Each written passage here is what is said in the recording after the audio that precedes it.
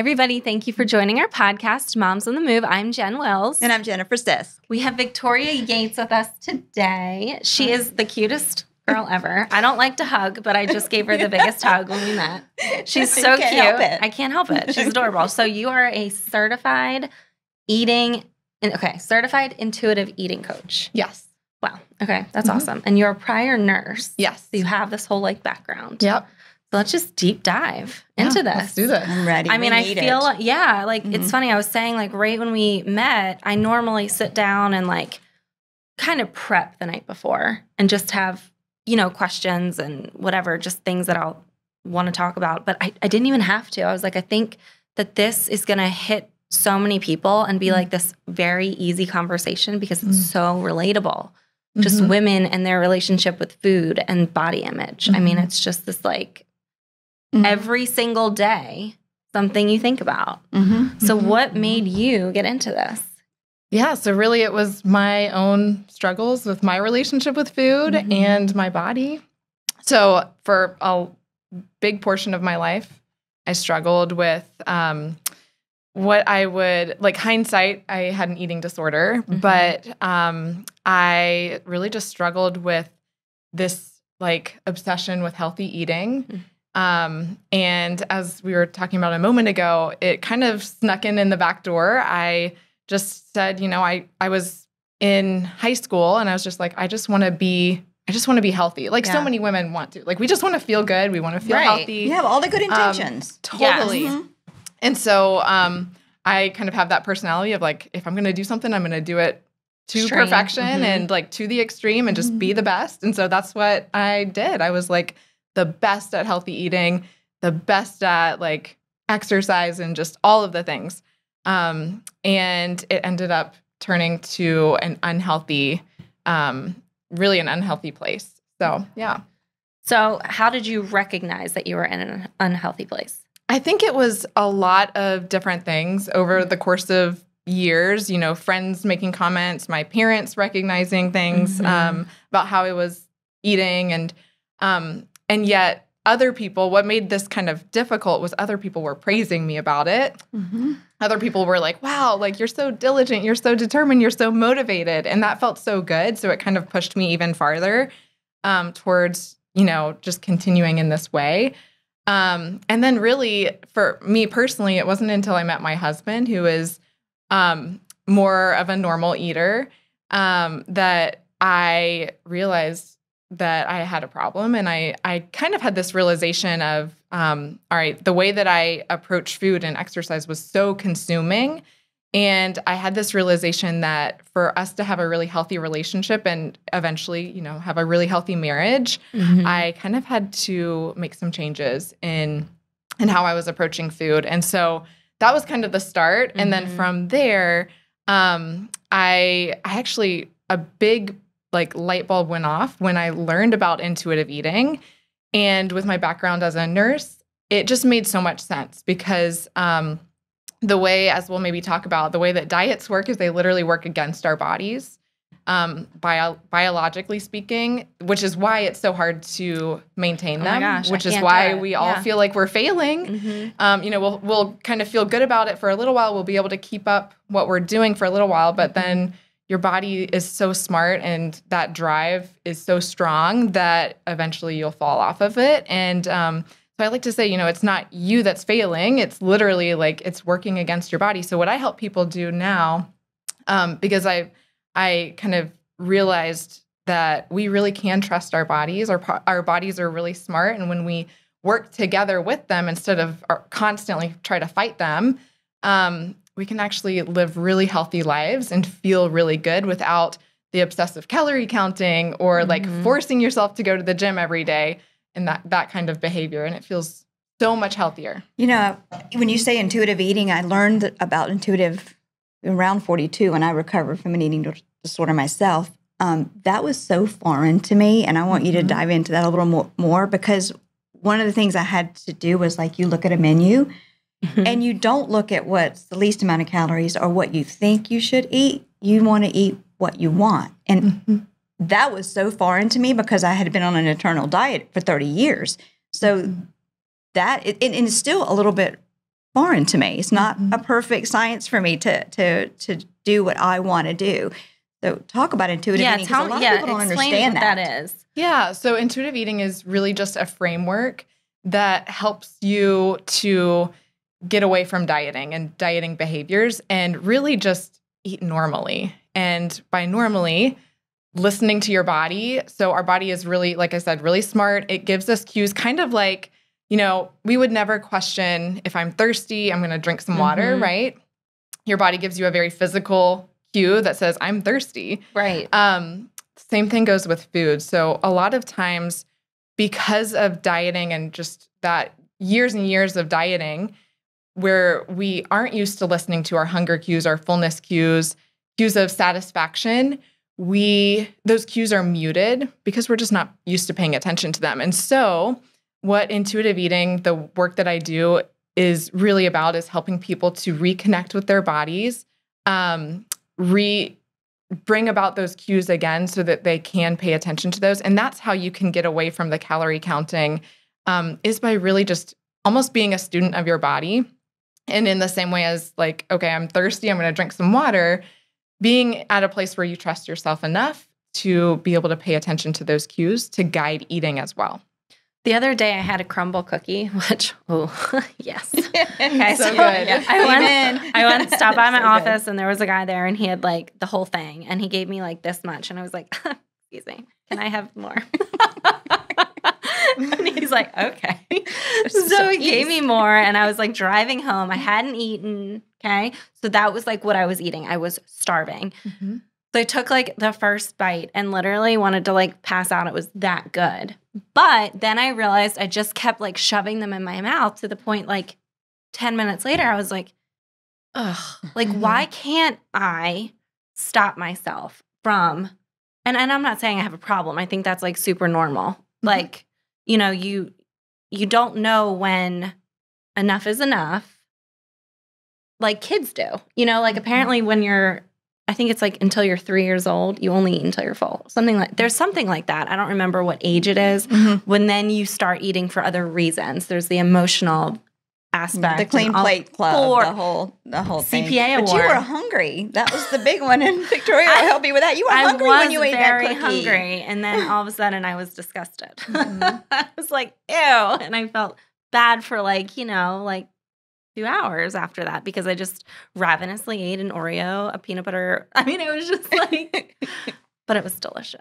But there's that fine line. So what are cues that you're talking about? Because I understand the water thing. Like you drink when you're thirsty and then you trust yourself with water and I know, so a beverage, but not like it's because water doesn't taste And as do we good. put labels on food, like the good and bad thing? I heard that too. We do that. Yep. Oh, yeah. Yeah. And so there's so many factors that influence us being able to eat intuitively. So there's that. And it's all the way that we're thinking about food. Right. So it's the labels, okay, this food is good, this food is bad. If I eat the bad food, I feel guilty. And that can lead to a whole like psychological response where you feel guilty. So maybe your next thing is, for a lot of people, it's, all right, well, I've already eaten one cookie, so I might as well just eat them all, right? So you've like, all right, I've already failed, so I might as well just go all out, the day. And tomorrow I'll be better. So we see this behavior so often,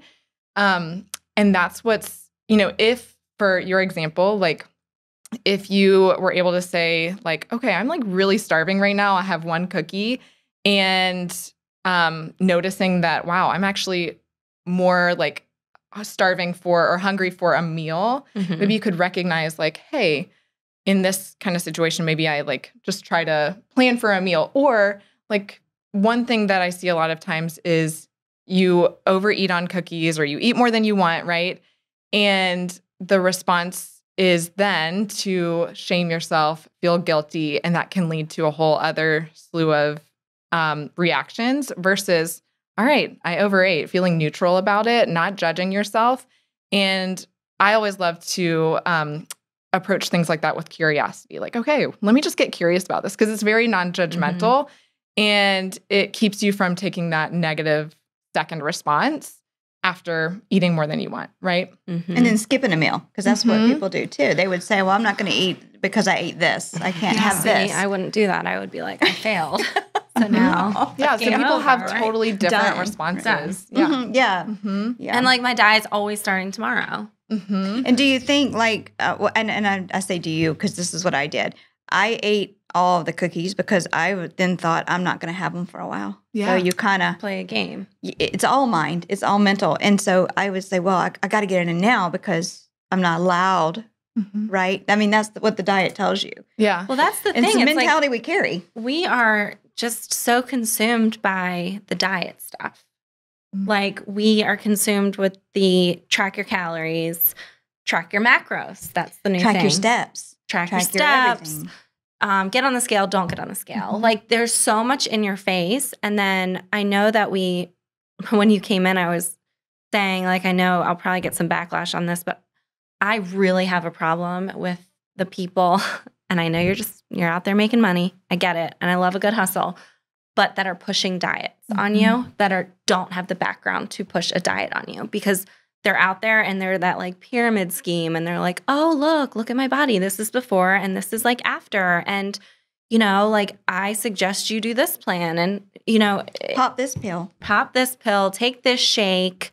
And it's so like, I think it's offensive to push that kind of diet onto women. I think if you want to ask for help, you go to someone like you.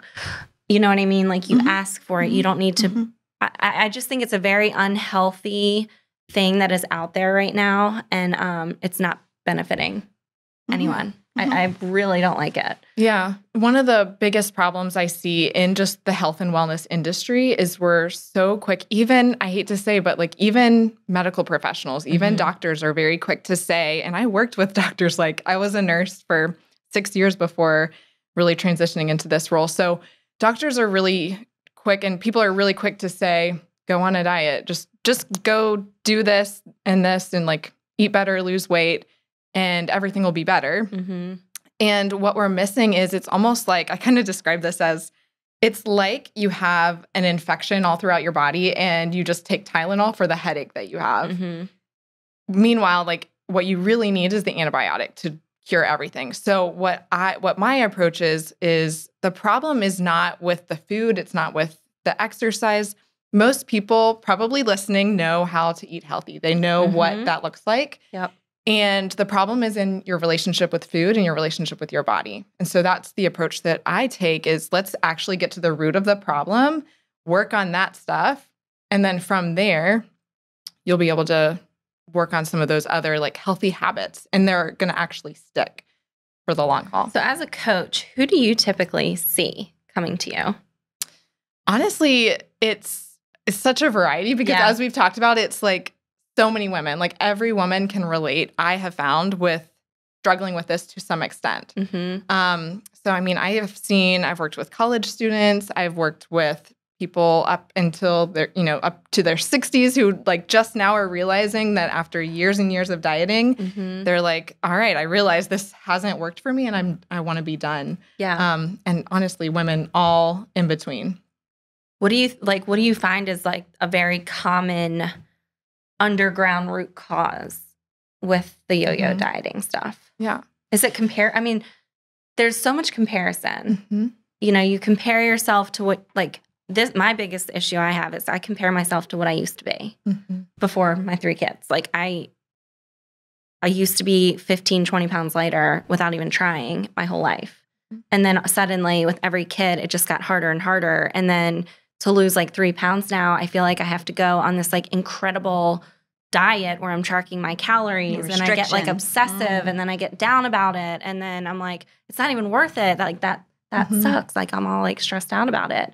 So, I mean, do you find that there's a comparison issue? Like just like a sense of, I don't know, just negative self-talk? Yeah. So I would say at the base, like I mentioned earlier, it's not about the food. Really what it boils down to, that's kind of across the board with every woman I've worked with, is the belief that I'm not enough right now as I am. Like even more than body, but just like as a whole, like I'm not enough.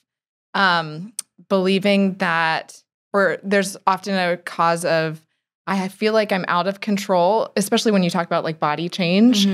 Body change is so normal, and yet kind of our culture has made it feel like it's abnormal and wrong. And so when bodies change, we feel out of control. We feel like something's gone wrong. And so then we tighten our grasp even more. And that resistance to body change can lead to a lot of those consequences that, you're talking about. So, and of course you're going to have, and then, and that's the thing. It's like, of course you should expect your body to change. But it's like, I feel like so many people know this. Like, I just had 3 kids in a very short amount of time. Why should I even remotely expect not to look different? Like, and I've gone through menopause. And I know I keep saying me, but I feel like it's so relatable. Like, I think there's so many women that I talk to and like so many of my friends who feel the same way. It's like, you look at old pictures of yourself and, oh my gosh, what do I need to do to get back there? Yeah.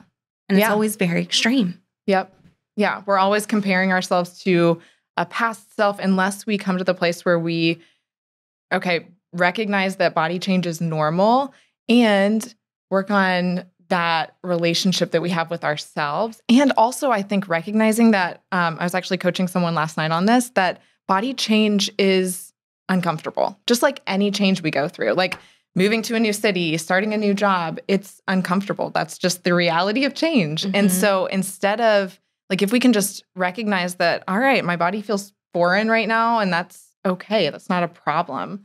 You can still work. I love to imagine almost like my body and I are on the same team. We're working together. We're friends versus us trying to just like fight each other all the time, because that's just not productive and not helpful. To recognize resistance is a big deal. And I watched your workshop last night, which was amazing, by the way. It was very good. Thank you. And I learned a lot previously from what you were saying, but you still said it differently, and I still learned something new. But whenever you make the change, like you said, your mind only knows what was. So it's going to go back to what was comfortable. It's going to go back to what felt better, what it knew. So when you start to push against something completely different or unknown, then you're in other words, be ready for your mind to go, hey, I don't want to do this. Yes. You know, that's why we fall off in 2 weeks, 3 weeks, because the mind is going to go, hey, I liked where we were. I knew that better than this. This makes me feel uncomfortable. And you made that point last night. And I love the part about the curiosity part, because that slows you down. Like it's mental. Everything's mental. So when you said, listen, let's talk about this. Why am I feeling this way? I loved it. It was a great job. It was really, really good. So what do you go over in your workshops? Like what were you saying with the curiosity thing? Yeah. So one of the things that I'd say, like, the best mindset that you can practice is really just curiosity. I mean, so many things you could practice, but if you take up like one thing, just practice getting curious with yourself. And I almost like to think of, and this is really what working with a coach can help you do, is it's like having someone outside of your brain, and your brain is having all of that resistance, or, it's like our brain has this default way of thinking, way of responding. And sometimes it's not actually helpful for what we want to do, where we want to go. So maybe your default way of thinking about your body is really negative. Your default way of thinking is about food is, I have to control everything. So to have someone on the outside say, or even you can practice this with yourself, just questioning and getting curious about, like, why am I thinking this? And is this really true? Is this really supporting me? Is this really serving me? And instead of, oftentimes what we go to is that judgment of like, my body's changed, and then you start judging yourself, or I overate and you start judging yourself, versus how can we just get curious about that? And we can learn from ourselves with that kind of mindset, with curiosity, versus judgment is just going to keep you stuck. I think a lot of times too, people associate like a certain weight with happiness. That's what we've been taught. I mean, I was like looking up some stuff, and it said a quarter of the icons we look up to have actual like anorexia. But like women today, way more than they used to. So when you kind of talk through that, you're like, okay, well, with social media and like comparing yourself to these women, we're naturally going to stir up more negative thoughts about ourselves and then continue that cycle. And that's why there's that $2.5 billion diet industry, because then you think that's going to be what helps you achieve that happiness. But yeah, I mean, it's just, I think it's like one of those, and I know I say especially women, but especially women, because we're the ones a lot of times going through those cycles of the body change. It's what we're taught. And she touched on it earlier. And this is also what I've talked about in my speaking, is that you're not enough. You don't feel like you're enough. Somewhere, somehow, that's what happened to me at 11 years old. I felt like I just wasn't enough because I was being compared innocently to somebody else that had on the same outfit that I did. I didn't look the same. I wasn't the same age. I wasn't the same height. I wasn't the same anything. And it just plants a seed in my mind. Wait a minute, this is not as good as that. And then you start to play on it and you start to seek support for that belief in your environment. And you don't hear the good things, you hear the other things. And then you start to be your own worst enemy. And it, like you said, it comes in the back door and just, takes over. So, talk about like not feeling good enough, because we start that really early when we start comparing ourselves to others. Before there was social media, when I was around, it was just magazines or other girls. I had the boobs and I had the hips. The other girls around me didn't have any of that. I had. But now you're expected to have both.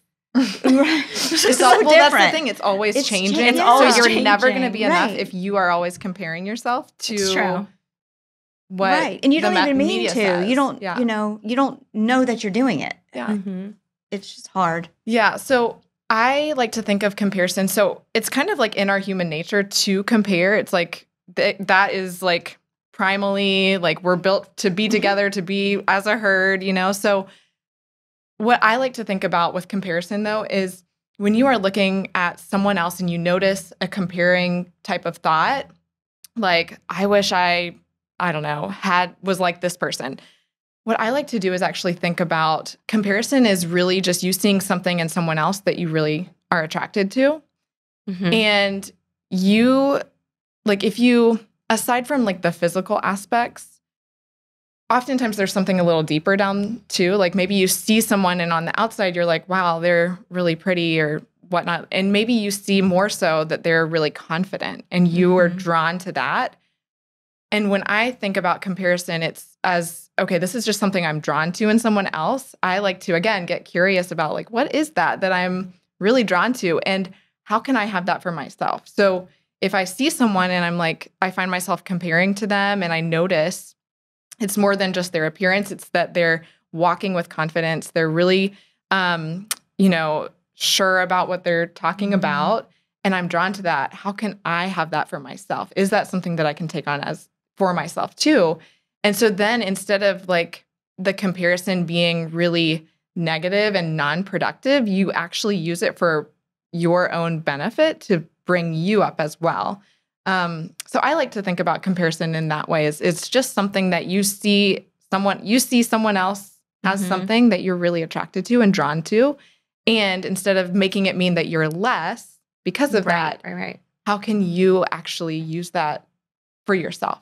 So what are so in regards to like the mindful eating, what are some tips that you've implemented or you tell your clients to implement? Yeah. Well, I think one of the biggest things that we can do is actually plan for hunger. And as silly as that sounds, we go through our day a lot. It sounds so basic. And yet so many of, I see this so often is like, we're prioritizing our kids being fed or our spouses being fed, and we're not really prioritizing ourselves as much. So prioritizing feeding yourself can really go so far because when we are not doing that, we're not planning for hunger, we can end up going through our day and getting to the end of the day and feeling so ravenous because we haven't actually fed. Crumble cookies. Yeah, and overeating or just not eating in the way that we want to really. Because again, it's like your body is just like, give me all the food right now because I'm starving. So if we can kind of plan ahead of time for being hungry and we can kind of know in our head, like know some of those first cues of what does hunger feel like for me, instead of waiting until like noticing maybe when it's just that emptiness in your stomach. Or one of the biggest things for me that I know I'm getting hungry is I start thinking about food a lot. So if I know that about myself, and I eat in those early signs of hunger versus waiting until I'm ravenous and like hangry, then I'm going to feel so much better, and I'm going to be able to actually sit down and eat something more mindfully versus just like shoveling food in and not really being able to take that mindful So are you moment. like really all about like your body cues? Yes, Like if you're hungry, if you're hungrier one day than the next, which is super common, are you like, I'm going to eat a sandwich at 10? Yeah. Well, I eat lunch very early. Like I have little kids, and so we're eating lunch at like 11. And I do too. I do too. Maybe because not 10. Maybe 10 I'll eat like a little bit more of a snack. But I mean, sometimes I get to 11 and I'm like, I am starving right now. And so I eat. Because then you hear about the whole like intermittent fasting thing. And it's just, there's so many things you are like bombarded with. It's like, don't eat till 2. And then when you do eat, not past 7, only eat meat. And then don't eat before you exercise. Eat before you exercise. I had a question too, and this is like a personal one for moms, because we have a lot of those that tune in. When you were talking about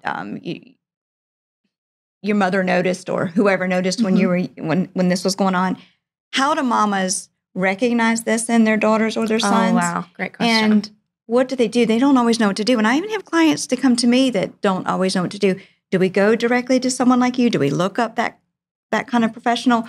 Or is there something a mama or daddy could say to help that child that comes home and says, I wish I looked like so-and-so.